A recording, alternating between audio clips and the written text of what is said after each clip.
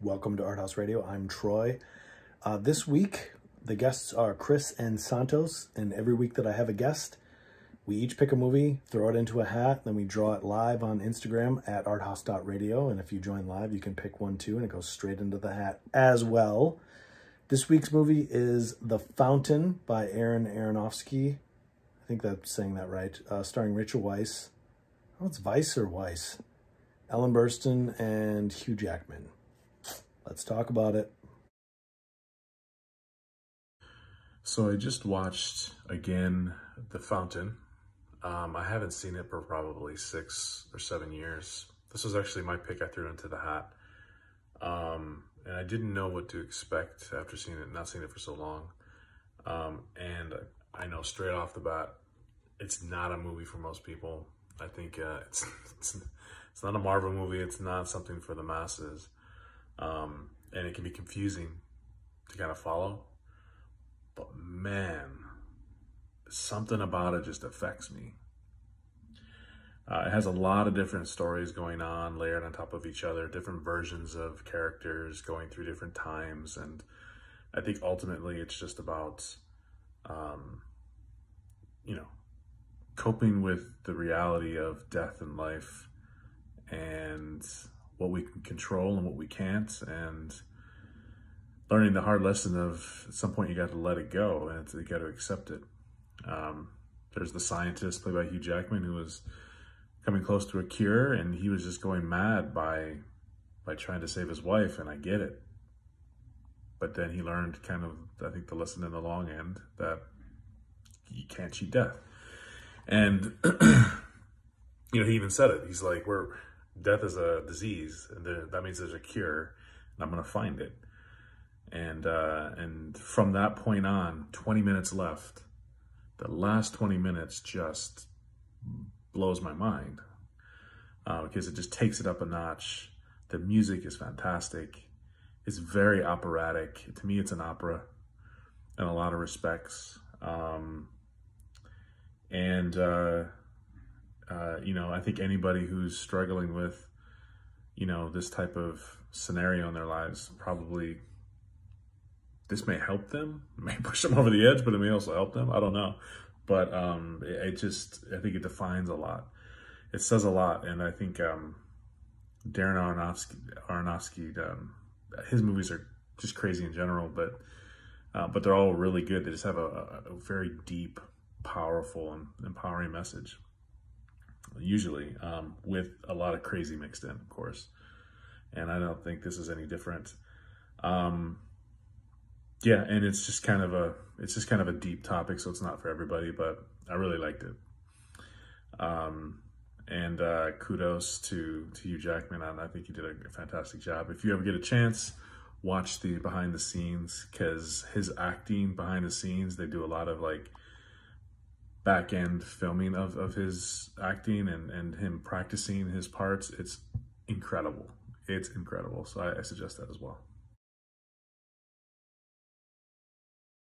So there were just a few more points I wanted to make about The Fountain. The visual cues and the symmetry and the symbology throughout the whole movie was so consistent and so mesmerizing to me. So when, for instance, the lighting in the lab is always very dark, and the hospital is very dark, and then you had it focused more on the lights that were shining through, and they were very consistent and patterned, and they matched a lot. Like when, and this was amazing how Aaron Aronofsky did this, but I don't think anybody else has done this before. But when a car would drive by in one scene, or they were riding a horse in one scene, the camera would be upside down, and then there would be a string of lights like a runway that matched the lighting in the labs and all that kind of stuff. And then as the horse was driving by, the camera would flip up on its side, and you'd be still looking at it going forward, but upside down as well. And that was just amazing to me. I don't know if anybody's ever done that kind of camera angle before. And then queuing up the lighting with the music, especially at the end as they're in this tree of life bubble going into the Shambhala, star, nebula, whatever it is. It's just super mesmerizing. So all of that synced together was just fantastic, I thought. I thought this movie was, The Fountain was definitely worth a watch. I would describe it as jarring.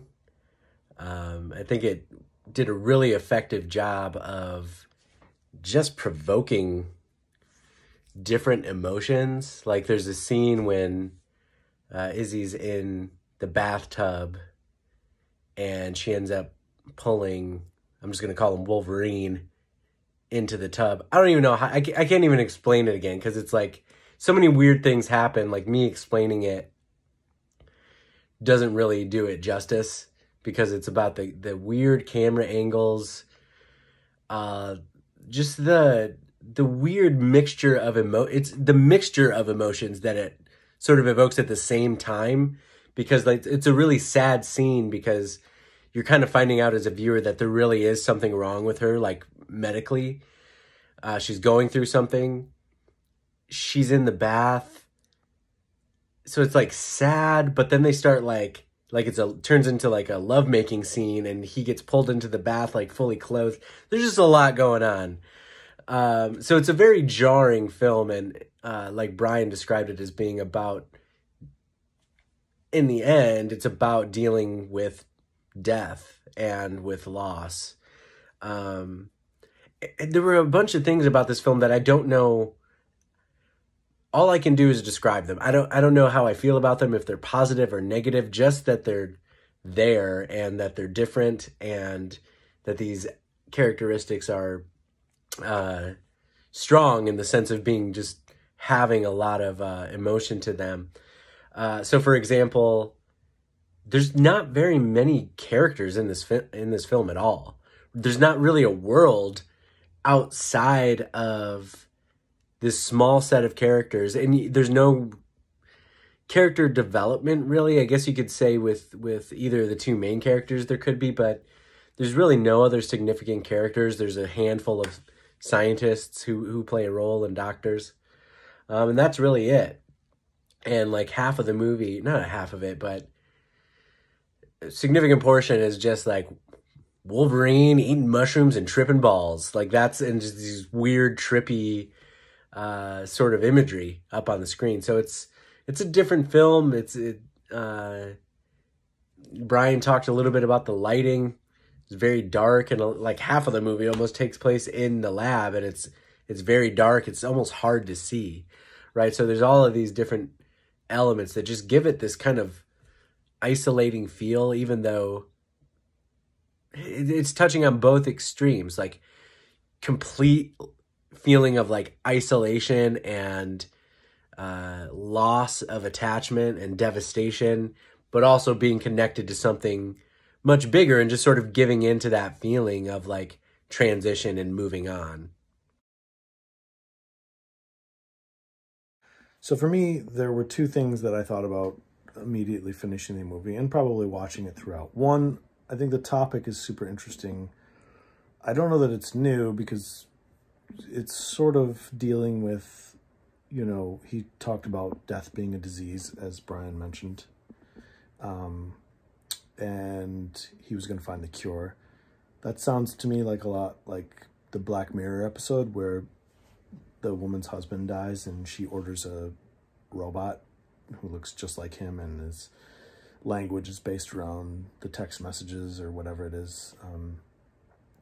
I mean, it's maybe the means are different, but the end result is kind of the same. I mean, Hugh Jackman's character, Tommy Boy, is trying to stop death from happening in the first place, which is a big difference. But they're both dealing with kind of the same thing in that they're playing God in a way, so to speak. And whatever God means to you. I don't mean like a guy in sandals in the rain cloud looking down on you. I just mean, being able to control mortality, consciousness, things like that, to prevent you from dying or resurrect you from dying. I get that they're different things, but they're touching on the same thing, like Frankenstein, I believe. Frankenstein was a monster. Dr. Frankenstein assembled what is labeled as a monster in the book, I think. It's been a long time, one of my favorite books, but it's been a while. From old body parts and mysterious chemicals. So it's kind of the same thing. It's kind of puts you in this interesting question about whether you should be meddling with something or whether we should accept our mortality in a way. And, you know, I mean, it raises a lot of interesting questions about whether, you know, what's the end game here with science? Like, science, as the three of us have kind of talked about before, views itself as knowledge itself in a way. Like, you have to go through science, even though our science doesn't really know that much. I mean, we know a lot, but, you know, we don't. Ask Neil deGrasse Tyson about dark matter and dark energy, and that makes up 95% of the universe or something, and we don't know what either of those is. So that, to me, is not knowing very much. So that's one thing I was thinking about. The other thing I'm thinking about is that, for me, it just didn't execute it very well. Like, there were moments where I felt like the music and Rachel Weisz, or Weisz, and Jackman, like, their acting was really good. There was a particular moment, I can't remember where, maybe around 35 minutes left, where they're such good actors that I almost got pulled in. And I did for a moment there. But for me, what kills it is the CGI, the golden strands coming out of his chest, and he's doing the crouching downward pose, you know, in the middle of some sort of interdimension reality or something. To me, this is just a personal preference. I would rather just hear someone talk about it, or somebody sitting in the grass having a good dialogue, or even if it's with themselves. I don't need to see, you know, golden strands shooting out of your bald head and talking about, implying some sort of magical, because you're not really going to capture that magical force if it exists anyway. And to me, it just kind of takes me out of it, like, oh boy, you know, it's probably happened a lot of times in movies. For me, it was a swing and a miss, but I like the topic. Not to shit on this movie, because I think that I don't think it was bad. I also don't think it was great, but I feel like I would have been blown away by this movie if I was like 19 and I just smoked a joint. It would have just blown my mind. It is a little bit older, to 2006, is it? So, you know, if it feels like the overall theme has kind of been done before, I think, you know, at least this film came out a while ago now, 15 years ago or so. So before some of these other TV series or movies that maybe touch on the same topic.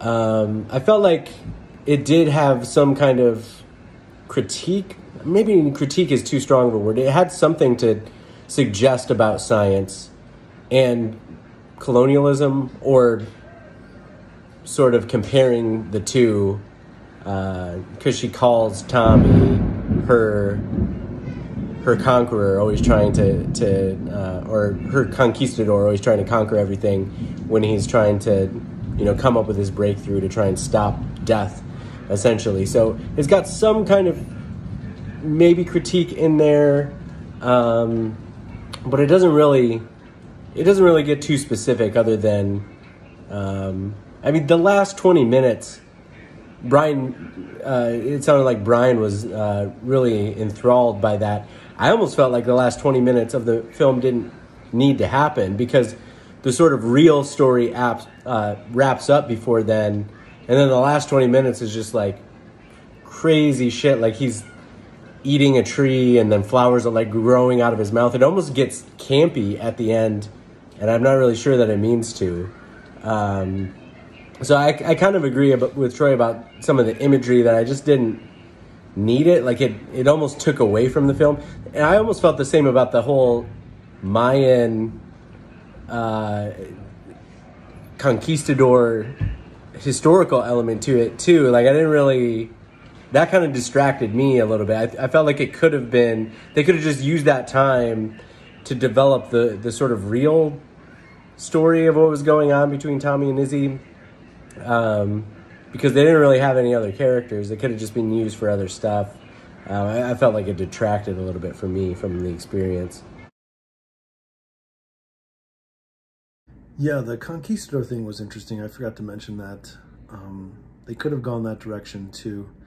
So I did sense that there was this sort of, Western modern idea of medicine, how we think of it as ibuprofen and whatever else. And then you have like shamans who have been doing things probably for thousands of years. And, neither one of us is, no civilization maybe has pulled itself close to the secrets. But maybe we end up getting to the same level. Maybe now, I don't know, maybe, you'd think that now things are better with like vaccinations and things like that, but they're also, if there were less people on the planet back then, they wouldn't have needed to have vaccinations. They clearly needed them when the the colonizers arrived, because what did that night, I don't want to get my facts wrong here, but I just heard on a podcast, it was like 90% of Native American. They think, I don't know if they know, it's maybe like 60 million people who lived here. I'm just talking out of my ass, but clearly the smallpox or whatever it was, the plague, devastated diseases, devastated North American countries. But other than that, like how often were they coming in contact? So maybe they didn't develop medicine to the level that we might have it, but they didn't need it also. So, but anyway, yeah, I thought there were a few things they could have explored like that. And, sometimes movies change for me. Like, I might watch it today and go, yeah, it's okay, and give it a 5 out of 10 or something. But then you watch it 10 years from now and you think, well, this is much better than I had realized on the first viewing. So, yeah, I think it's a good movie for thinking about those things. And it's got to be difficult to make a movie.